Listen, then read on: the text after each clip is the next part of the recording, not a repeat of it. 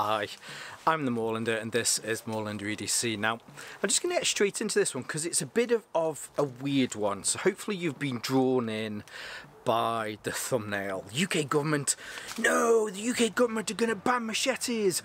What is the world coming to? So, I've seen quite a bit of this in the news, in the media, which we all know are pretty much there to sell headlines. They're not really interested in telling you the facts.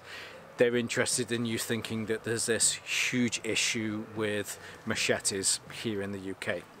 Now, the Office of National Statistics, I forget what it's called something like that, have even confirmed themselves 80% of UK knife crime is perpetrated with knives that anybody, unless you know you're under the age of 18, you can walk into an Asda, a Tesco, a Sainsbury's, even buy from Amazon. You can buy chef's knives. 80% of all of knife crimes are done with those knives. The rest, the remaining 20% is kind of lumped into everything else. So that's butter knives, that's chisels, that's screwdrivers, but mainly it's with things like Stanley knives, that sort of stuff, box openers. But recently there's been a lot, and I mean, you know, I showed a video once of the kind of thing that happened in Manchester. I think it was well, might be more than a few weeks back, but there was some maniac running around with a machete.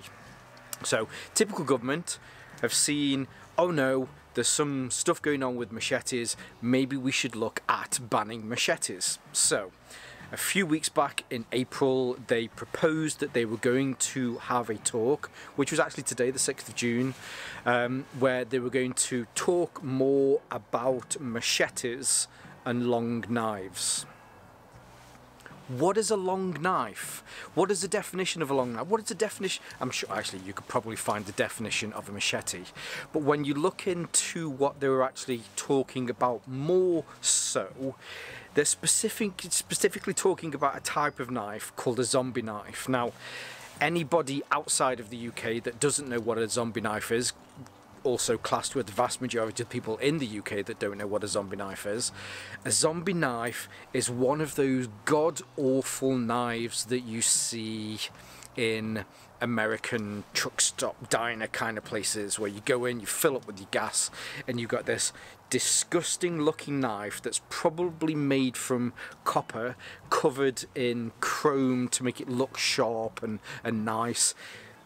Weird lines that are an absolute pain in the arse to bloody well, sharpen.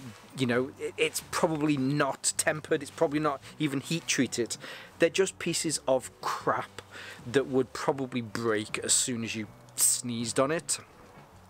The government in this instance are not looking at machetes, but they're using the term machetes as this smoke and mirrors thing, like the government do. Oh no, people are dying because of lots of pencil stabbings. Okay, let's look at pencils. Well, okay, pencils aren't the issue. I don't know where I was going with that one. And machetes aren't the issue.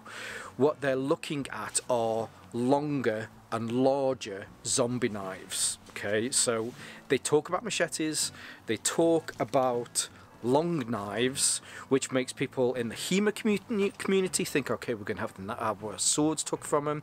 You see people in the agricultural community, whether you're an arborist, whether you're a horticulturalist, or you know, a farmer, they're not talking about those style machetes. In fact, I will show you. So here are the knives specifically that they have shown that are kind of case in point examples of what they see as a large machete style zombie knife.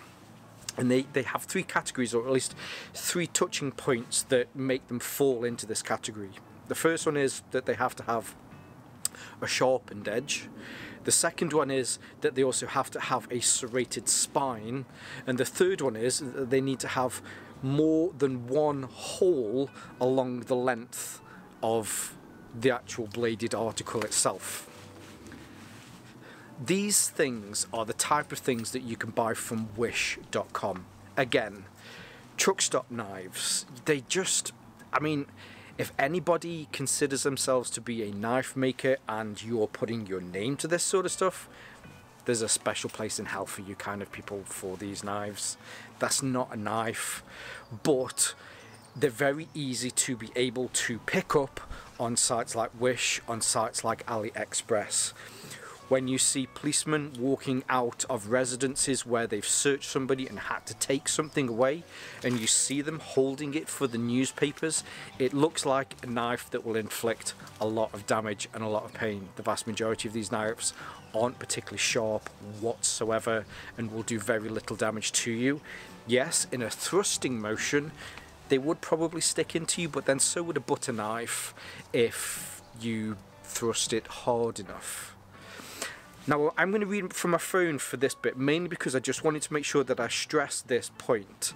And this is from the .gov website. I'll leave a link from this below. It goes into a lot of this information. It talks about zombie knives. Now, zombie knives are already on the banned knife list. You know, you just outright can't own one of these knives, even though they don't define what these knives are. They just show a picture. It's like you walk into a restaurant and it's like, I'll have that please. You don't, it looks like egg and chips. Anyway, so right, okay, so machetes, other large knives, bladed tools such as scythes, hook bills and other larger knives have traditionally been used for farming, gardening, cleaning land, waterways and other such outdoor activities such as bushcraft, which makes complete sense. You know, these are large knives that are designed, and I'm talking machetes in this example, these are tools for clearing away shrubbery, generally dense shrubbery, bushcraft, hunting and camping. However, we'd like to understand whether to what extent machetes and large outdoor knives are being needed in the UK today. The important line in here, and I think this is a point that I've seen a few people talking about this on YouTube, I've seen the media talking about this, and they kind of are portraying that they're trying to stop the legal use of machetes, but the important line in here is we are not proposing a ban to machetes that have legitimate agricultural or other purposes. What they are interested in is the views from respondents to whether or which machetes, and then it goes on about the practical use in the UK. They're talking about these other knives. Unfortunately, with a government that doesn't know their arsehole from their elbow when they're discussing knives, they just go, oh god, that looks like a machete, when really it's got absolutely nothing on paper that is a similarity to a machete, other than the fact that maybe, yes, it is roughly 18 inches long, it has a handle, and there is a sharp part. A traditional machete isn't used like that, especially in the fact that the grind on a machete is more like a Scandi grind. It doesn't go all the way up.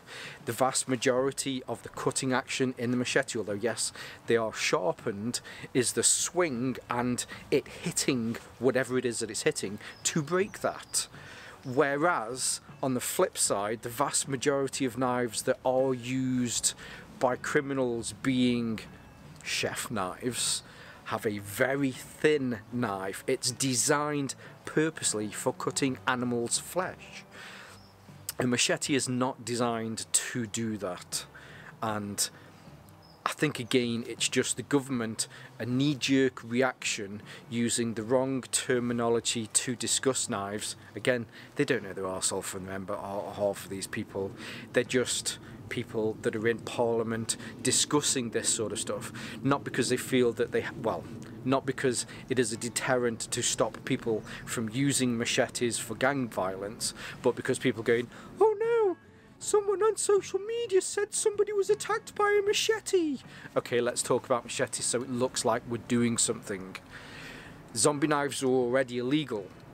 Why are we just classifying zombie knives as small kind of knives when really a zombie knife could be up to 18 inches? All they need to do is just really change the classification of a zombie knife to a longer or shorter zombie knife. I hope that makes sense. I didn't want this to be too long. I will leave the link below so that you can read the bit that was put forth by the government and what they want to go into this consultation so that they can talk about.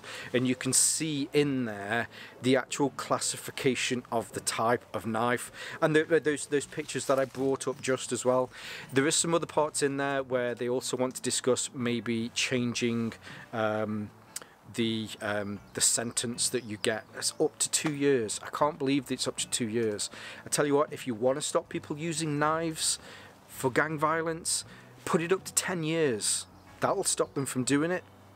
I'm sure it probably will do within a few months. You might be able to halve knife crime instead of spending time in Parliament to talk about semantics of a knife that you're classing as a machete that's not actually a machete.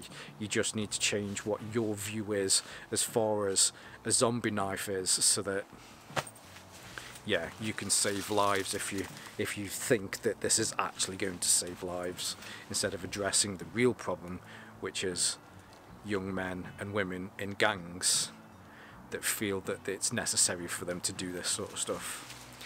Anyway, I made a piece of content a few weeks back discussing UK knife laws, and I opened it out, and I'm going to do it with this, mainly because I think the conversation that we've all been having is actually been, it's good to be learning about how other countries work, and it's also stayed quite civil as well. So let's hear your thoughts as well. What do you think on zombie knives? Do you think my classification as truck stop knives is actually the best classification for these style knives? And yeah, let's hear about those truck stop knives that you've picked up and realised that it's just a bag of wet badgers and probably binned it. But yeah, that's it. That's a quick one today. It's not a usual day. I don't usually post on a Tuesday, but I thought I'd heard a lot about this, and I knew that they were talking about this today in Parliament, so I thought, yeah, I'd make some content. But when you see other people talking about this sort of stuff, headlines say machete, but they're not really talking about machetes. They're talking about these larger, longer zombie knives.